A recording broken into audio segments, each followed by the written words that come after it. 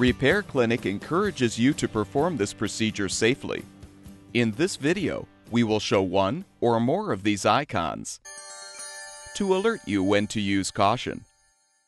Before you begin the replacement, make sure the engine has cooled. Now remove the wire and boot from the spark plug.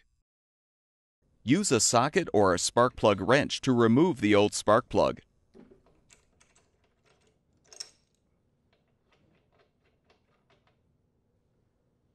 Install the new spark plug by screwing it into the cylinder head. Be careful not to over-tighten or damage the plug itself. Once secured, attach the spark plug wire and boot.